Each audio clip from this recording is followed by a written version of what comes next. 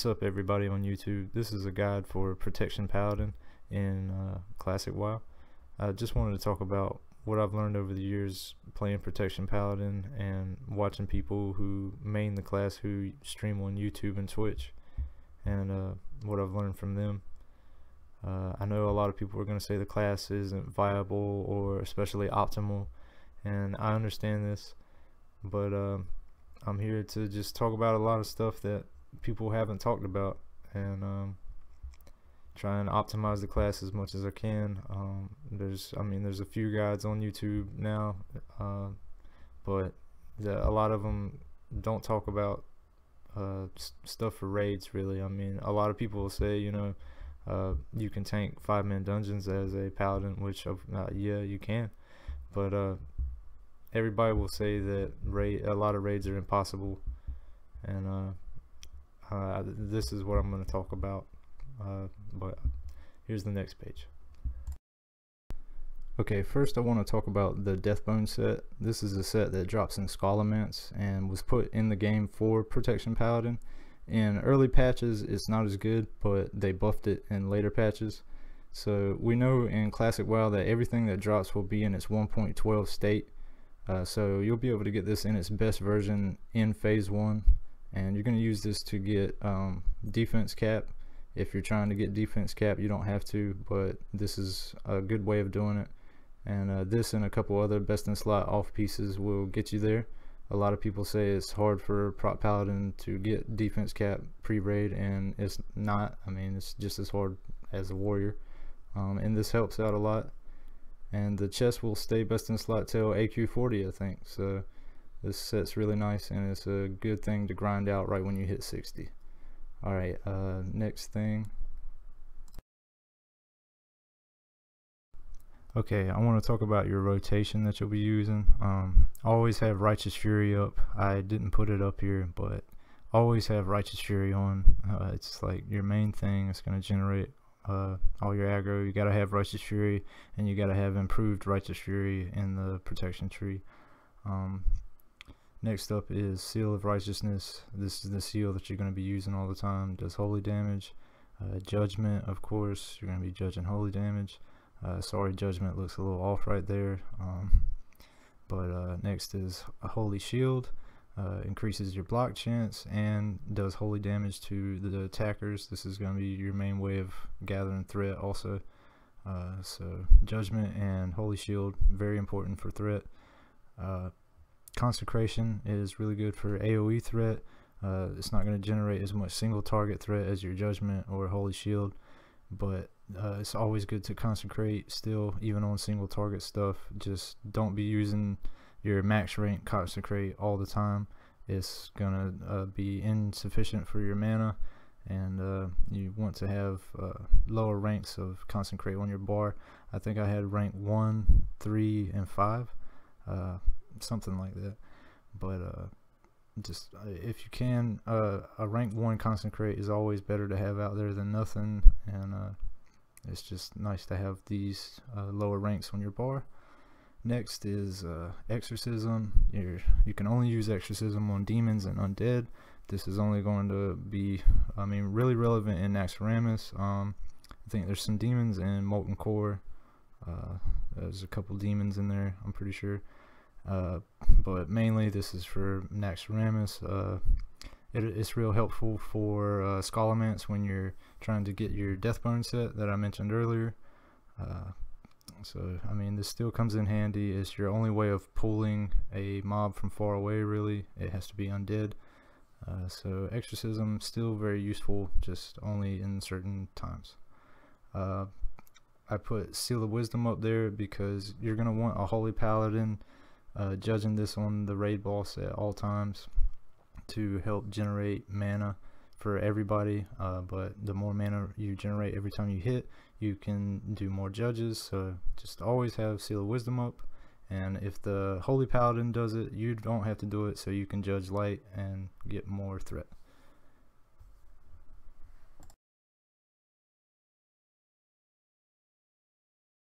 Okay, next I want to talk about Blessing of Protection. You don't have a taunt in Classic WoW as a Protection Paladin. Everybody's gonna let you know this, but you can use Blessing of Protection in a way as a taunt in certain situations. So if you target the boss and have a macro for this, as soon as the DPS or healer pulls off of you and you have a target macro to Blessing of Protection them, you can Blessing of Protection them as soon as he looks at them pretty much and pull aggro right back to you, just like a taunt, because Blessing of Protection is going to make them drop aggro and he'll come right back to you.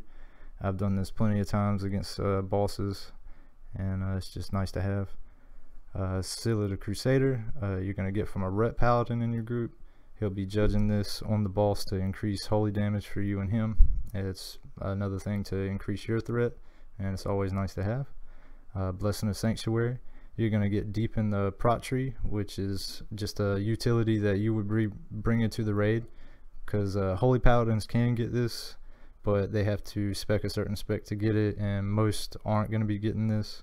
So I mean, from what I've seen anyway, but it's just a nice little thing that you're bringing, and you can put it on your other tanks, and you always want to have it on you.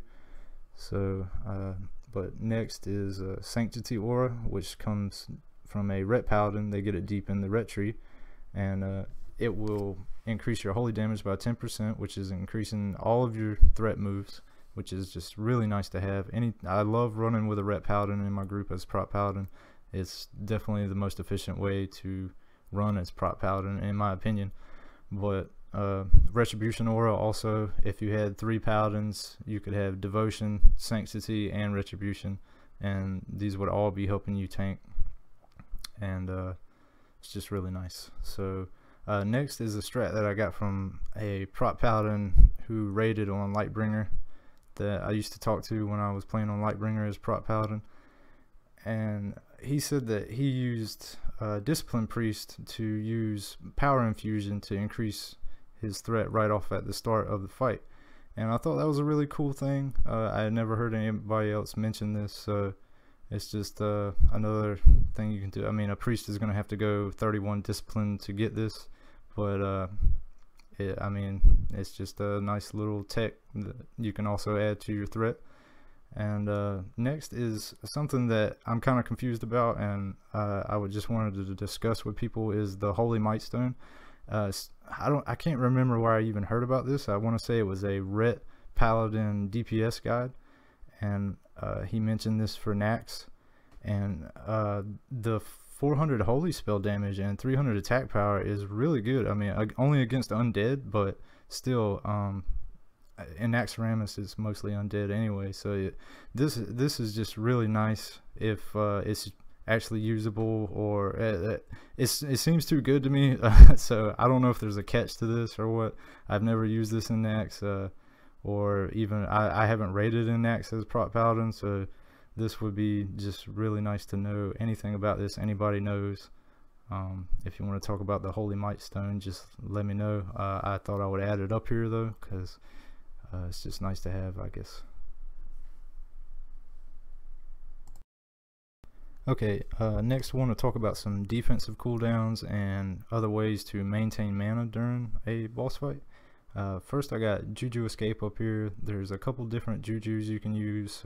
I just put Juju Escape because most people say Paladins don't have a old shit button to help stay alive, and this is just an extra little defensive cooldown you can use. There's also Juju Power and Juju Flurry, which will help with threat, and but you can use a potion for the strength, 25 strength instead of the 30 strength that the Juju Power is going to give you, and then pop one of these for extra dodge, or the Juju Flurry for extra swing speed.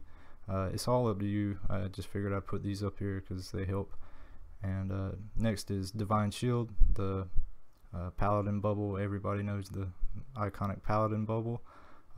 You don't want to use this as a tank most of the time, because you're going to lose threat. Instantly it's going to take your threat off, so you need a macro that will automatically take this off when you pop it, and it will wipe all your debuffs off and still help you maintain threat in certain fights. It's situational where you want to do this. It's just a nice little tip that I've seen other Paladins talk about, and I figured I'd put that up here. Next is real important, improved lay on hands. You get this in the holy tree. It's going to make your lay on hands have a lower cooldown and put a buff on you for 15% extra armor for 2 minutes. This is really useful for hard-hitting raid bosses. And I know some people are going to say, well, you could put this on a warrior. Yes, a holy pally can totally put this on a warrior or a feral druid, but you're bringing your own, and yours is your own defensive cooldown for hard-hitting bosses. It's what you're gonna use as your defensive cooldown. I mean, I know people say paladins don't have an old shit button, but this is it. I mean, it's got a long cooldown, but it's very useful, and you can have multiple in one raid. So just always good to have improved lay on hands. Next is Power Ward Shield. This is a priest move. I put it up here because I wanted to talk about how when I was tanking on my paladin, a lot of priests didn't want to put this on me because they're not used to putting it on tanks, they would say. And I guess it's because warriors want to generate their rage, so they don't have this on most of the time. And I understand that, but as a paladin, you don't have to worry about rage. So just the only time you wouldn't want this on is when Holy Shield is active, so that the target's hitting you and taking holy damage. But whenever Holy Shield's not active, you could have a Power Ward Shield on you to help keep you alive. And it's just a nice thing I figured I'd say. Next is Innervate from a druid.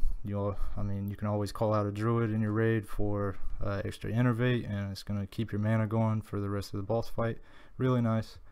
Next is the Greater Stone Shield Potion. Stone Shield Potions are always good for tanking hard-hitting bosses. I mean, all consumables.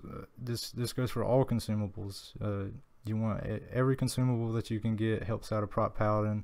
One's for just melee and one's for spellcasters also. All of them help. You want every buff you can get. And greater mana potions for more mana also. Pretty straightforward. Dark runes and demonic runes, these are going to give you mana back. They're going to hurt you slightly, so I wouldn't use them at like 5% life or something. I try to do these when I was at full life and I had a Power Ward Shield on me. I'd pop one to get some mana back. Then the mana oil comes out during the AQ patch, I think, and this is really good for helping you generate more mana. You have to wait a while, you know, like phase 3 or so to get this, but still really good. I think there's Wizard Oil also, which does spell power. Don't quote me on that, but I think so. And these are both good. So there's that. Before they come out, you could put a sharpening stone on your weapon just to help out a little bit. The flasks, I didn't put up here. I mean, that's the main thing for consumables and raids too, is your flasks. Most of the time they're pretty expensive, but as a paladin, all 3 flasks can benefit you. You got the Flask of the Titans, which is going to give you more health, and you'll be using this one most of the time.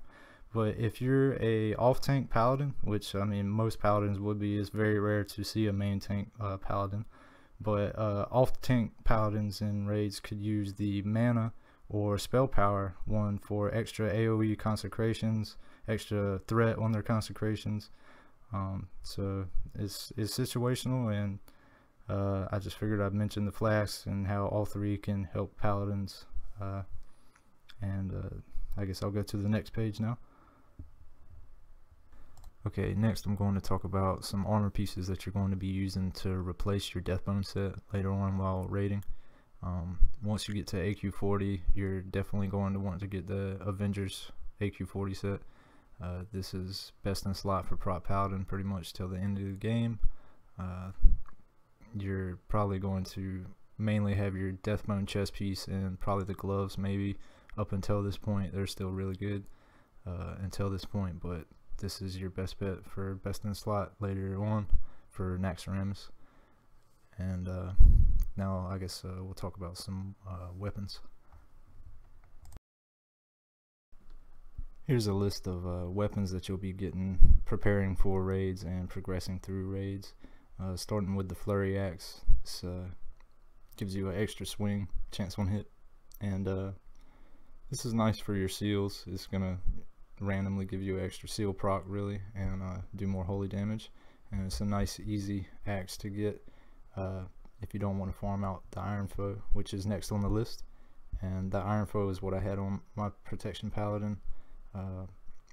It's a low chance to drop in off the last boss in BRD, but it is best in slot for tanks pretty much. And I mean, I got it my third try. I got really lucky on it. I've seen other people stream who were farming this, and it took them like 4 days or something to get it.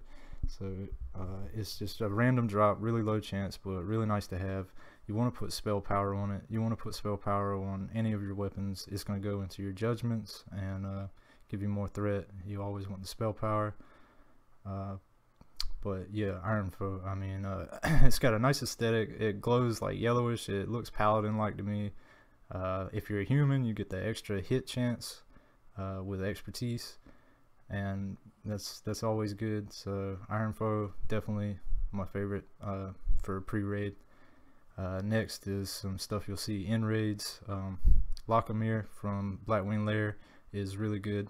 This is on another prop Paladin's guide, who I will be mentioning in the rest of the video. I'll be talking a lot about, but this is on his guide, and Lockamere looks pretty good. I can see why. He didn't have this, I don't think, but I threw it up here. It was a Mage Blade from Molten Core. It also has all the stats that you would want and looks pretty good for prop Paladin. So you're probably gonna make some mages pretty mad though. And same with this next one, the Wraith Blade. On his guide, he mentioned that the Wraith Blade does as much threat, I think, as the Thunder Fury. So it's pretty much your best in slot forever is the Wraith Blade, other than Thunder Fury. So if you can't get the bindings for Thunder Fury, I mean, it's really hard to do and takes a long time. It's really low chance, and you need 2 bindings. So the Wraith Blade, if you're doing Naxxramas, would be your best bet if you don't have the Thunder Fury. But Thunder Fury puts the debuff that makes the target swing slower, so it has that over the Wraith Blade. But I'll talk more about stuff like this later in the video. Next is shields. The Draconian Deflector, you're gonna have this pre-raid best in slot. You're gonna keep it for a while. When ZG comes out, the shield off Hakar is also very good, the Blood God shield. Other than that, Blackwing Lair, Elementium Bulwark. If you're lucky enough to get this is going to last you till Naxxramas pretty much, but also you can upgrade it in AQ40 with the Karazi Bulwark. This is also on the other prop Paladin's guide, so when I link his video, all this stuff and more will be in that video if you want to check it out. But something I wanted to mention was spell power shields. You can have a spell power shield on right before you pull the boss. It's going to make your judges hit harder, and just macro to switch to your defensive shield right after, and you can switch back and forth in between the fight to gain even more higher judge procs from the spell power on your shield. I just figured I'd mention this. There's a couple different ways you could go about mix matching gear for extra spell power and stuff too, but I mean, you can change your weapon and shield out in the middle of battle, so it's just nice to have that extra spell power off your first judge, because the first judge, the harder it hits, the best the rest of the battle is going to go most of the time. So you want that first judge to hit as hard as possible, and a good spell power shield can help out with that. So I didn't put any of them up here, but you can always look some up. Okay, next I'm going to talk about some trinkets. The first is the blacksmithing trinket that makes you immune to fear for 30 seconds. Paladins don't really have a conventional way of breaking out of fear like warriors do, so a good way to get around that is trinkets like this. And also you can divine shield bubble cancel, I'm sure, to to get out of fear, but this is just the extra way, and it's good for those fights with a lot of fear, you know. Demon's Blood trinket you get from a quest. It's going to increase your defense, and you can use this for getting uncrittable. Force of Will from BRD. I had this for a long time on my prop Paladin. It's a really good trinket. You're definitely going to want it for pre-raid best in slot. And then to upgrade these trinkets, once you start doing Onyxia, you can get the Onyxia head and turn it for the Onyxia Blood Talisman. This is really good for getting even more defense. It's a really good upgrade for the Demon's Blood trinket, as you can see. So there's that. And then once you get into Blackwing Lair, the Stylines is best in slot for prop Paladin for the rest of the game, and so you definitely want to get that. It drops off the Loot Pinata Drakes, I'm pretty sure. I might be wrong, but I think that's where it drops. The next is from Naxxramas, the Glyph of Deflection. This is a really good trinket. It's the best trinket in the game for you, pretty much, and if you can ever get this as a prop Paladin, you are a beast. And then right there at the bottom, I put the Hakar Heart trinket. It's a spell power trinket, and I put that up here just to show you can mix match just all of these trinkets however you want, really. I mean, Stylines and the Glyph of Deflection are definitely the best, but if you're on a fight where you need more threat, you can put this spell power trinket in instead and just use that. But yeah. Okay, next I want to talk about some other prop Paladins that I've watched on YouTube and Twitch that have kind of inspired me to try and optimize the class as much as I can and bring it as far as I can, because I know there's a lot of people who are closed-minded about it and just say, you know, warriors and feral druids are better. There's no point in trying prop Paladin, but it's not true. And there's a small amount of people out there in the world who actually put in the time to help optimize the class, and a lot of the stuff that I've got right here I learned from them, and I want to just give a big shout out to them and talk about Killer Dookie, one of the only main tank prop Paladins that I've ever seen, and does it very well. I mean, if you go back and look at all his videos, they're progressing through content fine. He tanked Gar. He has a video of that. He's the only Paladin I've ever seen with footage of tanking Gar. Got the Thunder Fury himself through his main tanking, and it's just really cool. And a lot of his videos are kind of low quality and low frame rate, bad audio sometimes. I mean, I know my audio right here is not very good either, but I feel like these are reasons maybe why his videos have been overlooked until now or something, or people really don't care about prop Paladin. I understand that, maybe that's also why too, but there are people who do, like me, and I've been watching, and I really think what he's done is really revolutionized the class and helps optimize it, and I had to mention him, and I'm going to mention him some more in a sec. But I also wanted to give a shout out to there's a guy named Mosin, I think is his channel, and he raids as a prop Paladin called the Prop Dream, and I watch him on Twitch, and if you go to any of his AQ40 videos, it's very enjoyable to watch him tank AQ40 as a prop Paladin. He's an off tank, he's not a main tank like Killer Dookie, but if you want to be an off tank, which is a lot easier to shoot for as a prop Paladin, Mosin's videos, go to his Twitch, watch his AQ, his Naxxramas, and Molten Core, all of that. You know, he off tanks in all of them, and it's really cool. So Mosin's channel, I will leave a link down below. But back to Killer Dookie, who is a main tank, and I learned a lot of this stuff from him. So I went and commented on Killer Dookie's videos because he mentioned that he has tanked every boss in Classic. And most people would say, you know, that a Paladin can't tank 4 horsemen. A Paladin can't do the taunt swap. This is what I hear on every video all the time. And I never see anybody talking about ways how to try and do this, you know, try and figure it out. Everybody just says, oh, it's impossible, you can't do it.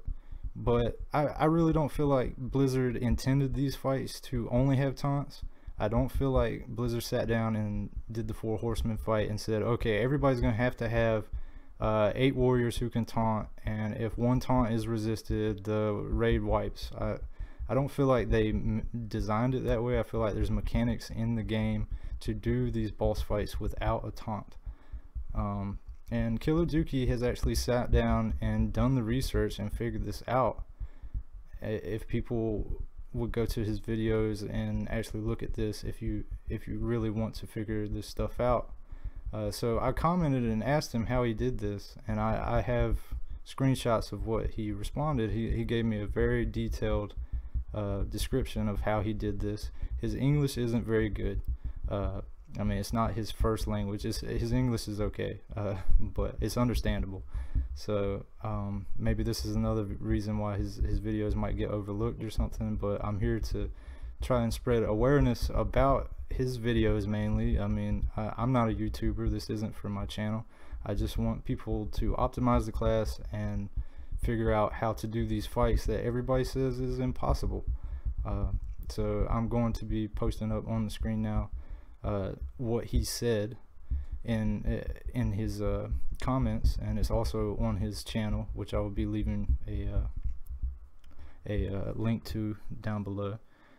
But yeah, so here's what he said about the 4 horsemen fight.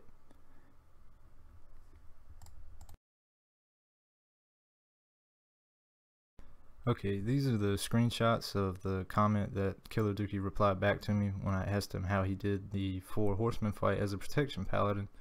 And I really appreciated this. I've been looking for probably a year and a half, if not longer, on how to do this. Anybody to even humor me on this, to theory craft away, just anything, you know.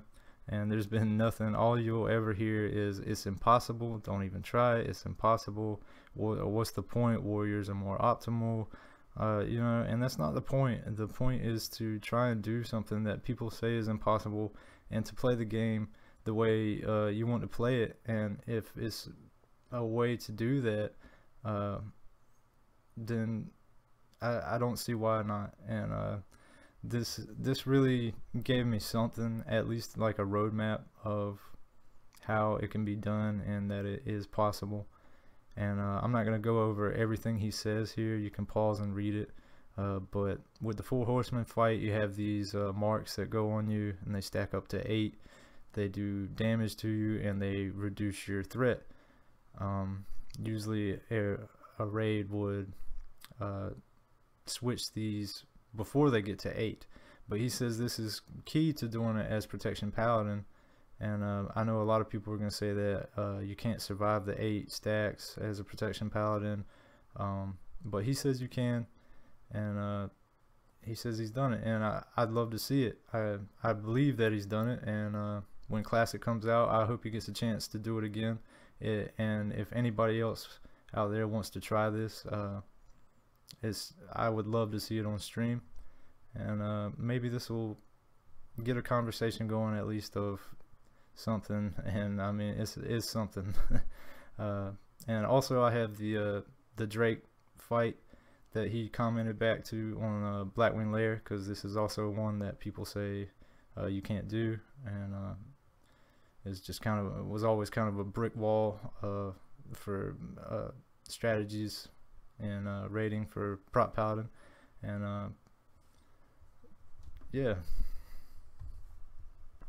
Okay, well, this video has probably went on for a lot longer than I expected, so I'm gonna wrap it up here. And yeah, I just wanted to put this out there and just let people know about everything I know about this, and show what Killer Dookie said. And I just wanted more people to talk about this and try and optimize maybe what he says. You don't have to, I mean, you can comment whatever you want, but you don't have to say, oh, this is impossible. I mean, I hear that all the time. So if you want to, whatever, but yeah. I would really appreciate more comments that actually talk about how to optimize this though, or other strategies that they have to get this done with. And yeah, that's about it. And if you want to hear anything else about any other hybrid classes, just let me know. But I guess that's it. Later.